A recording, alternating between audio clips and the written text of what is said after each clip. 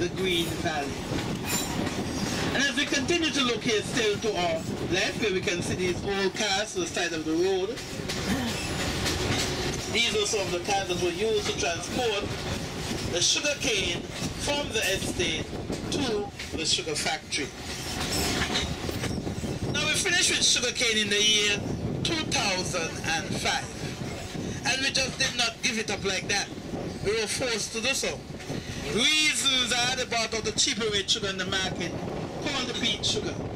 And because it was going cheaper, it was giving us lots of competition. And also the Europeans, who were heavily subsidizing for us, they said they could no longer do that. And without them, we just couldn't handle it on our own. So we were forced to give up the sugar industry. But we still have remnants of those sugar canes added along the way. And as we go along, I will point that out to you. Was the manager's quarters. This was an old sugar estate called the Hermitage Estate. And these buildings, they lost their roof during one of our major hurricanes. This was an old sugar estate called the Hermitage Estate. As we continue looking here to our right, the ocean, we're still here on the Atlantic side. It is still the Atlantic side. Now let's turn our attention now to our left. Look at the top of the mountain, the very peak. It's a very good day today where we can see all of it. There lies our dormant volcano, Mount Lyamiga. Our volcano has been lying dormant for the past 1,000 years. Yeah, up to there too. It lies 3,792 feet above sea level. Now it used to be called Mount Misery, but when we attained our independence in 1983, the name was changed to Mount Lyamiga, which means the fertile land. Now you can go right into the heart of that volcano and explore it. It's a beautiful area.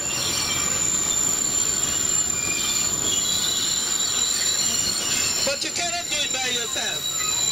You see, if you try to do it by yourself, you just might get lost. We have lots of winding roads there. You try to do it, you just might get lost. Don't want that to happen. So if you're back here, you wish to explore it, remember you have to do so for a designated tour guide.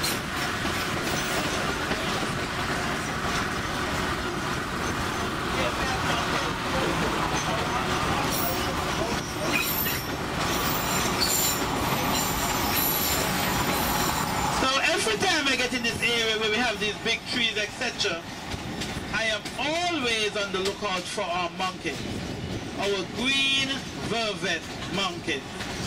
Now these monkeys were brought here a very long time ago by the French, and they were brought here as pets, P-E-T-S. But now they have been turned into pets, P-E-S-T-S. Especially to our farmers. You know they will go around eating all of the farmers' bananas, all of the peanuts, everything inside. And those monkeys, they have developed and multiplied so rapidly that right now on the island, we have more monkeys than people live in. So you know we have to find ways and means of getting rid of some of these monkeys. And so I'm expecting you to help me out in this way. Okay, I'm depending on you to help me out. Now I know you have your families back home. You have your grandchildren, your children, your nieces, your nephews, a close friend and a kind neighbor. And I know you don't want to come to St. Kitts without taking back something for them. Okay? So listen, each of you is allowed to take at least 6 monkeys back. And you don't have to worry about those monkeys. They are all duty-free. Those of you in the ship, all you need to do, give me your cabin number and your name, and I'll have them delivered to the ship for you. If you're at a hotel or a private home, it's okay. Just give me your information. I'll bring it to the airport for you. See, I'm making it very easy for you, where you can have your gift to take back to your loved ones, okay? Still hold on to your cameras. As soon as we come around the bend here, let's all look here to our right. sand beach. The Lovers Beach, we call it. Here's where most of us will come on our off days to spend some quality time with our other half. Right here at our beautiful black sand beach.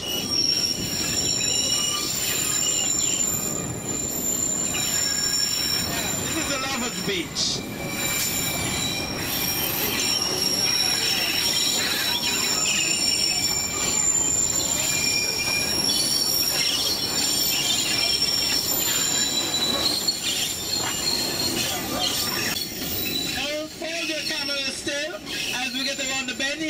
We're going to be on our second major bridge.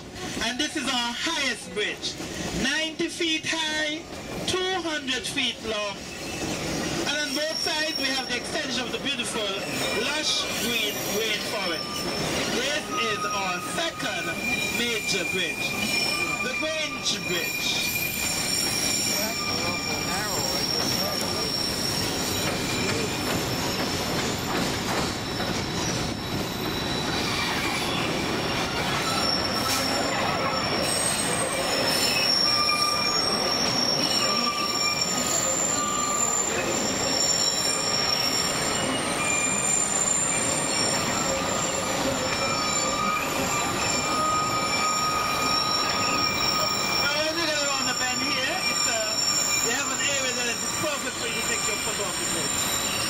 You're going to get it very good around this area here. So hold on to your cameras. I want to point out an area here where it is perfect for you to take your photo of the bridge.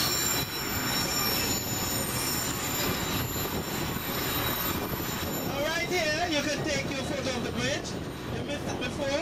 Take out your cameras and have it right here. Here's where you can get a very good photo of the bridge.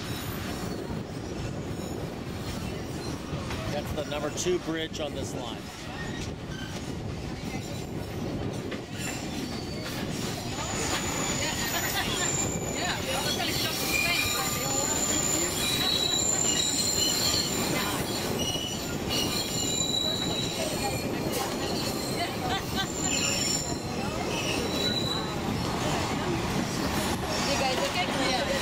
As we continue to look here to our right,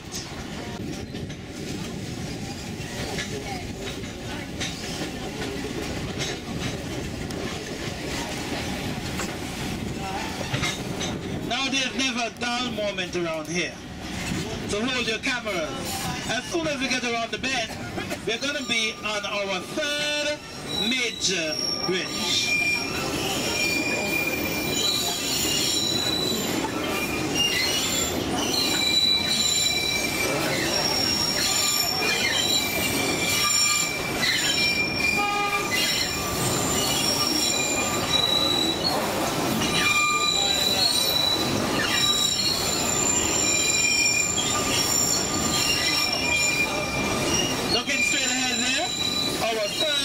Major bridge, and that's the Soldier Gut Bridge.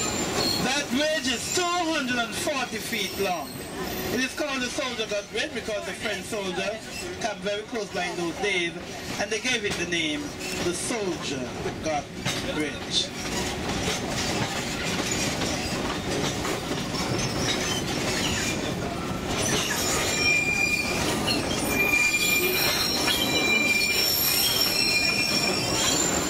Under the foothills, you can see a brown and cream building with a white emblem. That's one of our churches here, the Mount Carmel Baptist Church. Now here on the island we have lots of different churches, lots of different denominations. We have Baptist, Catholic, Methodist, Moravian, Anglican, Seventh-day Adventist. We have the Jehovah's Witnesses, we have the Mormons, we have the Rastafarian, a Pentecostal, a Pilgrim Holiness, you name it, we have it here. So if you're here on the island, spending some time with us, and you'd love to worship, you have a choice of where you can worship and feel comfortable. And also here to our right, we can see some banana trees. These are what's left of what once used to be one of our farmers' banana plantation. So here on the island, you can get a banana anytime. We're never out of bananas. You can have it right, eat it as a fruit in the morning for breakfast, or we make a very very special dish from our green banana. This is our third major bridge, the Soldier Gut Bridge, 240 feet long.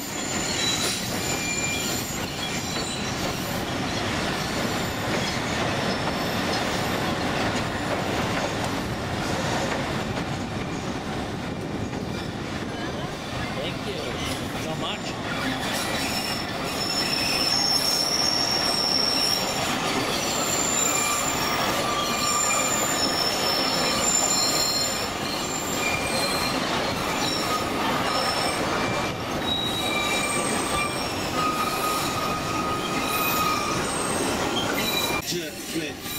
Now as we get around these areas, I want you to look on both sides of the road.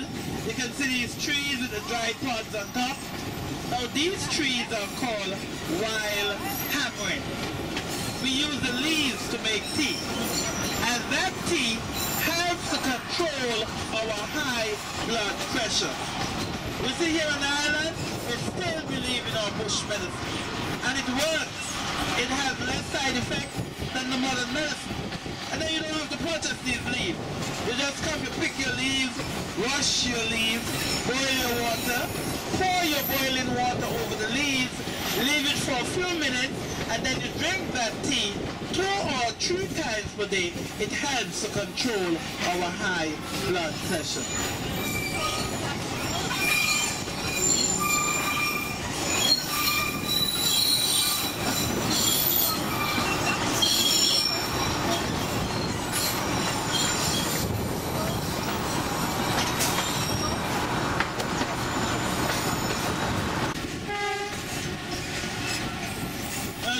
Looking here to our left, we can see this building with the white roof here. There's a chimney between those pine trees. That's a private research lab.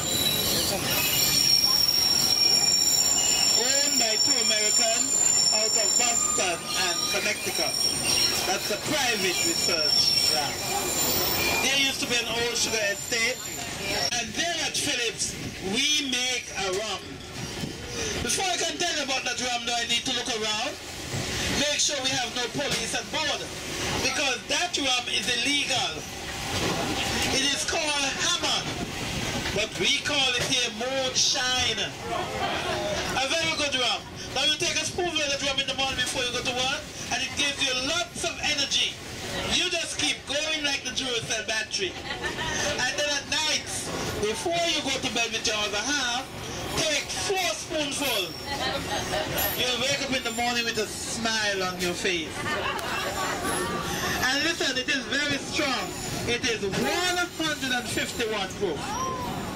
Very strong rum. Very, very strong. You see why we have to take it in spoonfuls?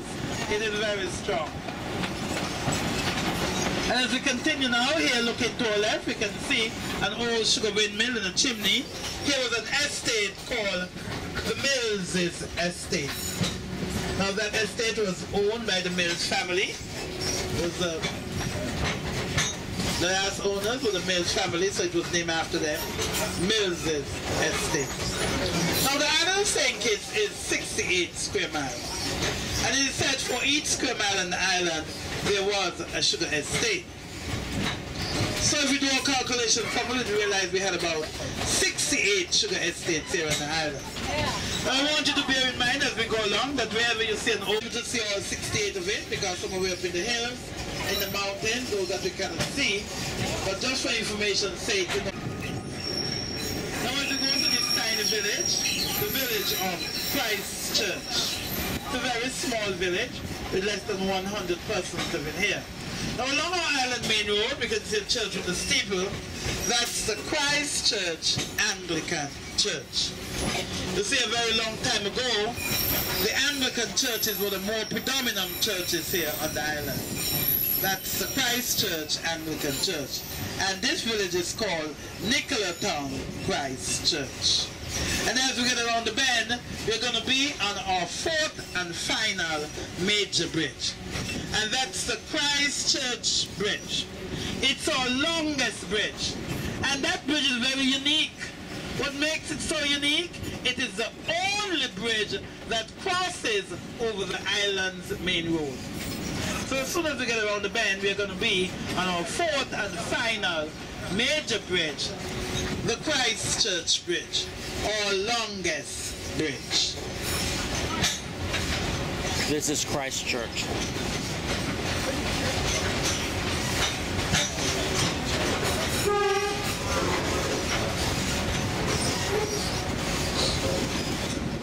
Morning, Merle.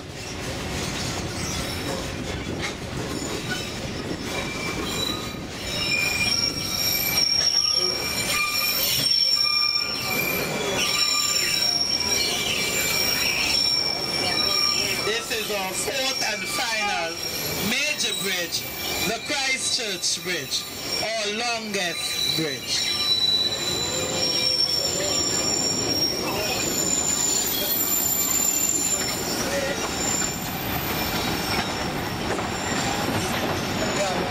This is the island's main road down.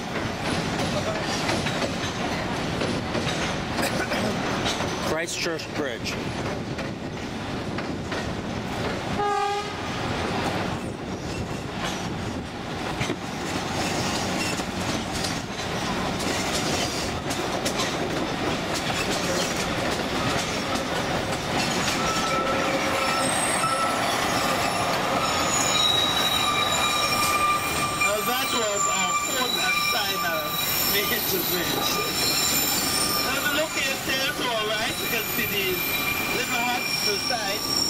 Now when we were to sugarcane, these were known as transfer huts.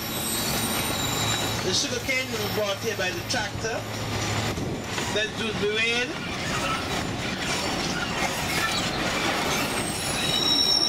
sorted, transfer from the tractor to the sugar engine, which would then be taken to the sugar factory to be produced into sugar. These are known as transfer huts.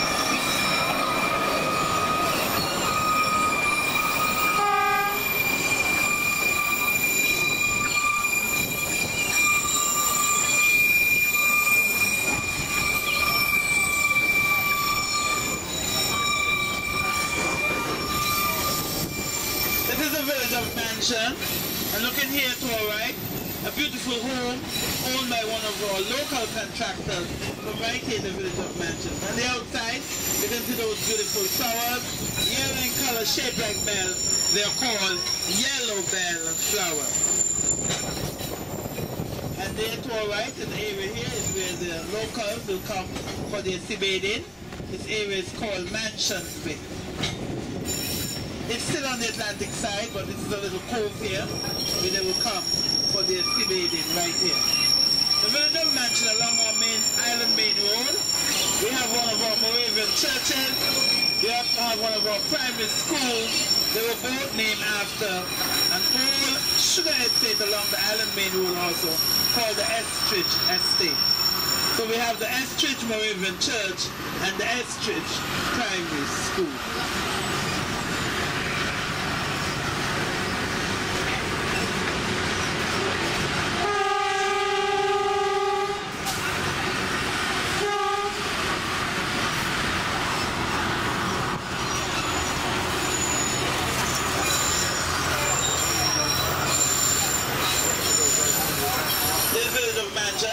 Located very close to the sea.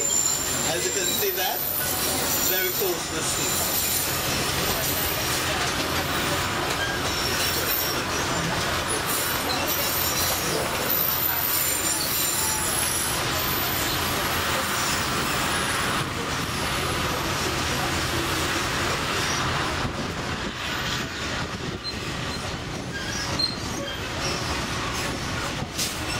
As we continue to locate to our left, you can see all these beautiful homes.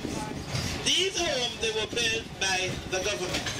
And they were built to accommodate the low-income families here on the island. Now we have a system here that you pay to own. You pay your monthly mortgage.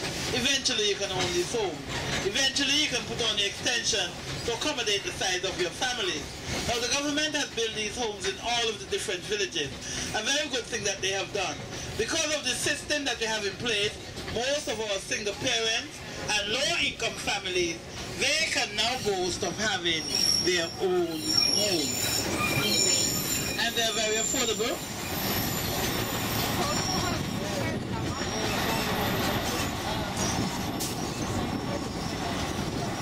You have 25 years in which to pay for these homes. They're very affordable.